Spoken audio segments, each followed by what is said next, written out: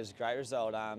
It's good to get a couple of wins within the month. I know it's been a pretty tough start to the year, but we're getting a bit of momentum, and it's cool to be back on the stage on a Saturday night this week. So yeah, hopefully roll that form through.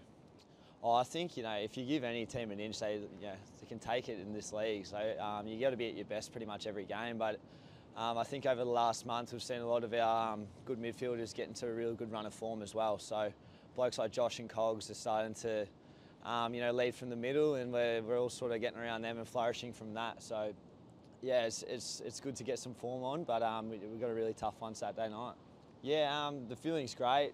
Mark's less is more type of coach, which is it makes you work hard when you're at the footy club, but he also trusts us away from the footy club as well. And I think you can see in our game style we're playing a little bit more adventurous and with a bit more risk, which is fun. And I feel like we've got a really good vibe at the moment. It's a fun vibe, and it's one you want to be around.